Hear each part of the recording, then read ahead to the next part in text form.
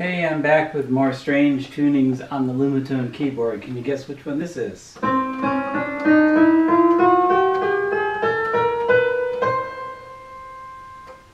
It sounds a little bit like 12 EDO, but not if you play chords. It's actually 13 EDO. And I call this a dicot layout. It's not really a good dicot because that's not a good major triad, but I can't think of any other thing to call it. But this is the basic scale for that.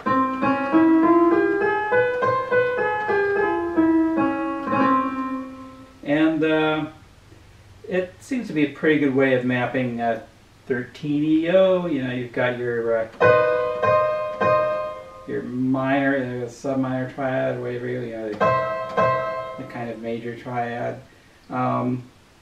But this is also 13 EDO. It's mapped differently.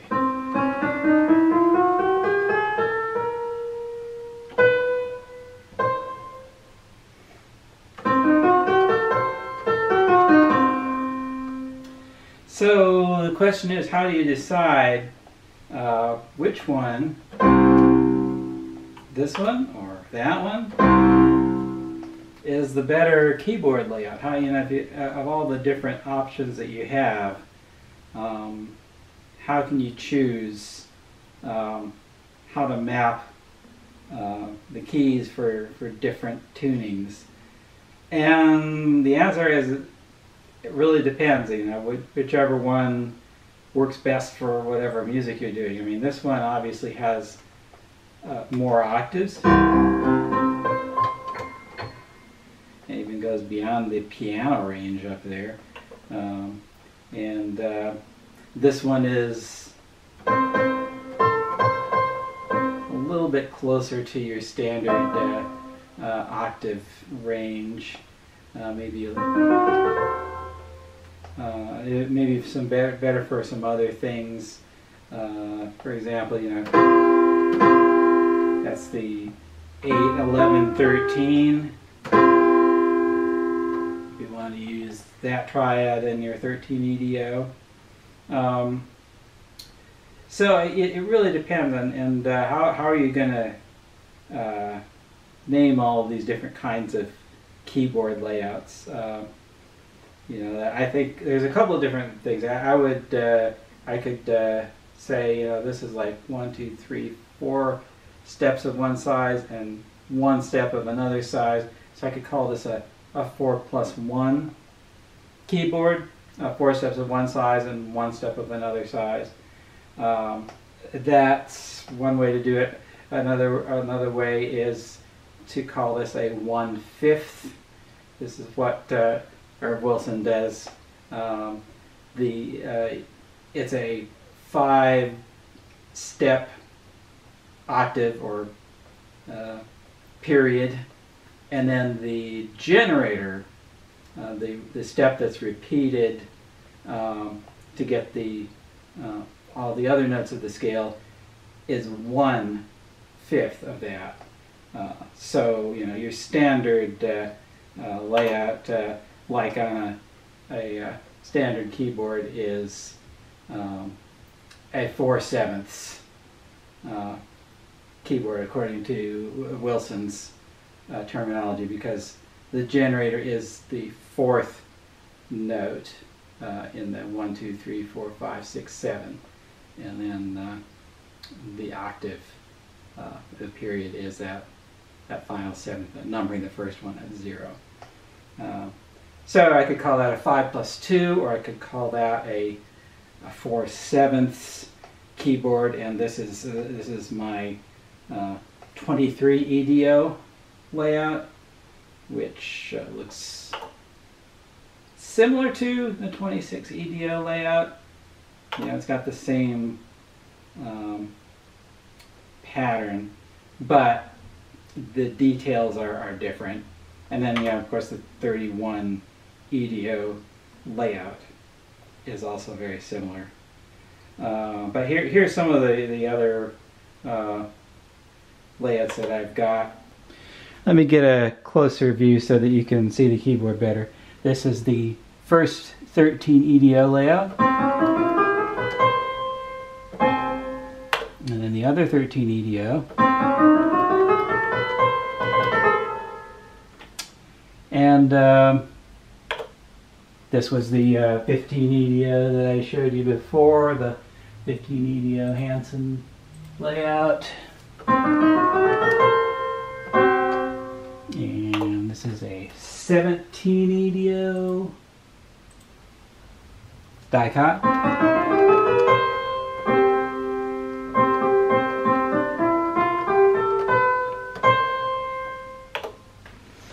Then you got the 23 EDO, the one that I showed before, the Mavilla. And of course the 26 EDO mean tone.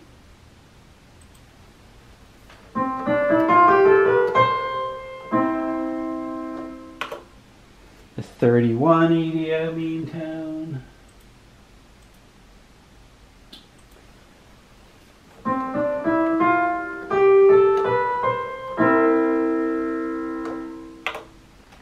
Now I'm starting to go beyond the EDOs and go into regular temperaments.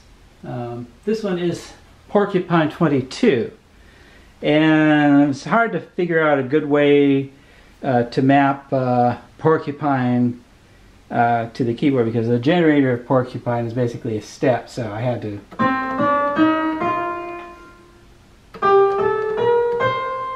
so it folds around if you play this scale. And kind of unfortunate thing about that is like the major triad is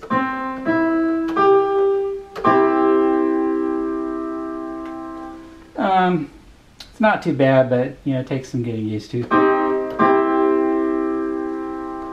But you can see how skewed that is, so you know, Porcupine is not especially good fit for this kind of layout, but it works. You know, you can do Porcupine 22. You could even do a larger subset of it if you want to do. It probably goes up to, I don't know if you could get up to 37, but you could certainly get 29.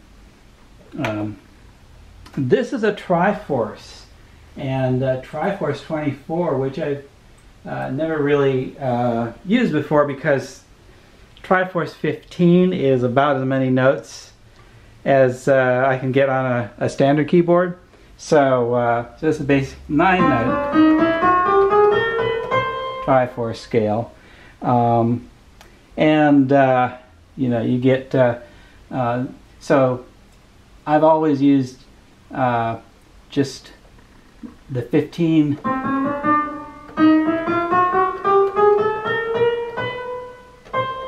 but now I get the full 24 notes, and you can even get more, you know.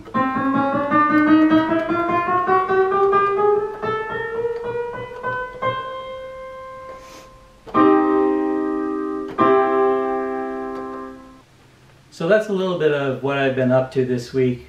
The first week of trying to learn how to use the Lumatone keyboard, mapping different tunings, and trying to figure out the most effective or best way to map the keys. And one of the things that I found is most effective is just to look at the structure of the scale and to see where the generator is. And so for instance, this Hansen temperament, or this Keyman, has the minor thirds, and so the minor third is the generator. You know, you want to use a 2/7 or a 5/7 in this case, because a 2/7 would be a mirror image of that, and it would be slanted more. I could also call it a 4 + 3 because it's 1, 2, 3, 4 this way, and 3 that way.